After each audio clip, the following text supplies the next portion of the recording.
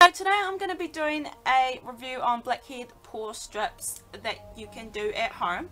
So basically I've got lots and lots of blackheads. I don't know if you can really tell on my camera because my camera isn't very good at capturing things nice and clear, but basically my blackheads are like all over my nose, and then the deeper ones are like down here, and that's where it's really hard to get them out.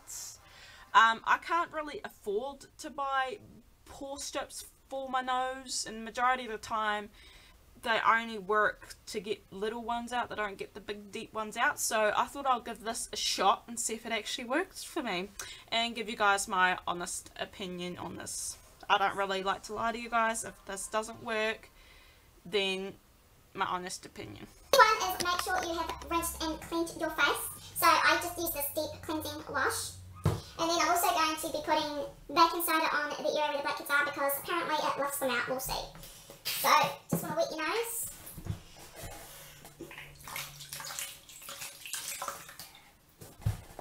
I have to kneel down because I've got really nothing high enough to be able to show you guys my nose. So basically, you just get a little bit on your finger, and I'm not going to lie, this feels like I'm putting sugar on my face. This does not feel... This doesn't feel nice at all. Apparently you just scrub the area where you want to apply the pore strip. Okay, just give it a good old scrub. And then you want to rinse it off.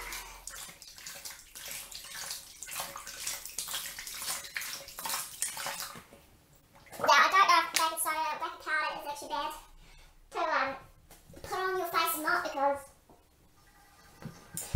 I don't know, I'm not a doctor. Can you guys see that? There's like, when we moved in here there was a hole in the door, and because I'm in the toilet I had to put toilet paper in there because when people come over they can like see you. So yeah, if you're wondering what that is. So yeah, basically dry nose, and I'll be with you soon. Okay, so all you need is you need a makeup brush that you don't use anymore, or an old kind of one. So I'm just using this pink leopard one. Then you'll need a little bit of toilet paper, and what you want to do is you want to cut them into slices of, you know, what pore strips will look like. You need one egg, so I'll show you guys in a minute how I do it. And you will need a bowl, just whatever bowl you have in the house. Right, so what you need to do, okay, so the first thing you need to do is you need to put a hole in the top of the egg. So to be able to get the egg white out without getting the yolk, because you don't want the yolk. So basically just crack a top in the egg. If it's not big enough, just crack it a little bit more. And you want to make sure you get all the egg white out without getting the yolk.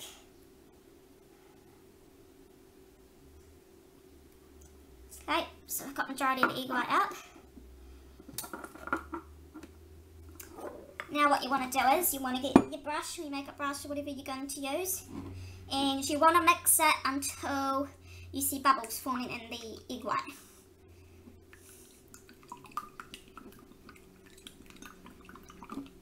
So as you can see, bubbles have formed. Now what you want to do is you want to push that aside, and you just want to either cut or just do it with your hands, is just get a... Okay, I do recommend you probably do cut it because it is a bit hard to... Basically I'm just going to have to use a knife because I can't find my scissors right now. So basically, you just want to get a pore strip, a couple pore strips. I'm just going to do it like that because I'm going to shape it on my nose anyway. So yeah. So now what you want to do is you want to put your makeup brush in the egg white and just rub it on your nose or the area where you want to try and remove the blackheads. Make sure your nose is really wet. I do have a nose piercing, so it'll probably rip it out, but my nose piercing is very easy to get back through my hole, so I'm not really too bothered. So make sure it's wet enough that it will stick. It doesn't really stink. Like, I can't smell egg on my face or anything like that. It just smells like nothing. So I might even put one down here because I've got blackheads down here as well. Then you want to get your toilet paper pore strip that you have made, and you want to just press down on the area, and basically you just want to shape your nose, rip pieces off that you don't need. But I'm putting mine down here because I've got blackheads there as well. Not everyone has blackheads there. Then you want to get some more egg white, and you want to just apply. Do it very lightly because otherwise you might tear the toilet paper. Make sure it's wet, make sure that it's all drenched and it's all stuck down, because we don't want any bits flipping up when it dries. Hope you guys can see.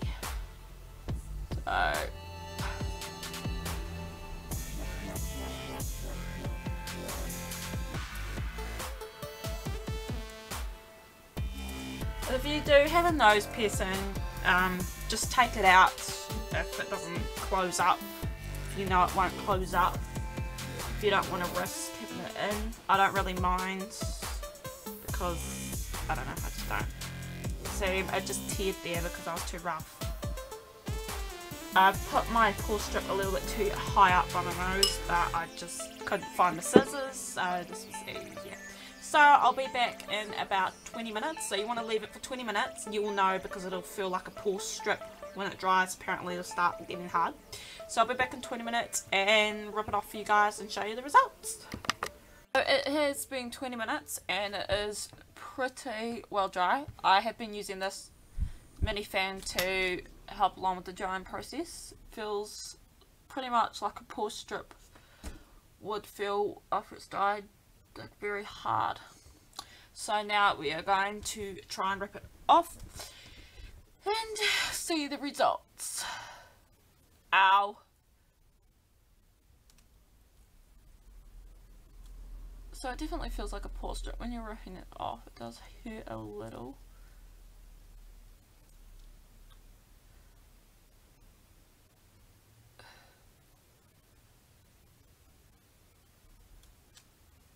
Did it rip my nose ring out? Oh, my nose ring's still in there.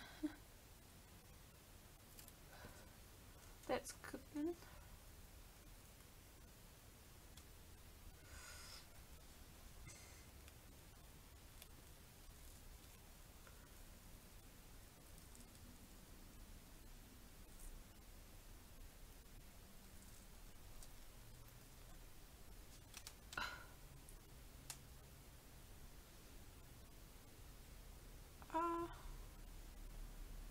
Yeah, there's quite a bit on there.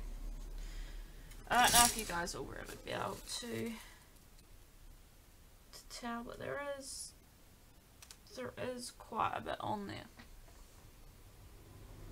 There's definitely lots of yellow bits that stick up. So I'll see if you guys can see. I don't really know if you'll be able to. My camera's not one of those ones that can focus, so I don't think. I will probably insert a picture. It seems to work. Does seem to work. There is a lot of white stuff on there. Pretty much the whole thing is full of like white stringy bits. So I would definitely give this a thumbs up because it seems to definitely pull them out like it would with a it definitely feels like it'll pull them out. So I'll probably try and see if I can insert a photo for you guys to see if you guys can see it. If not, I would definitely recommend this for you guys with blackheads. It pretty much works just like a pore strip does. They're basically, there's a lot of them on there. Pretty much the whole thing's just full of blackheads. So yeah, I'm going to keep doing this, give it a few more shots and see how many we can actually rip out.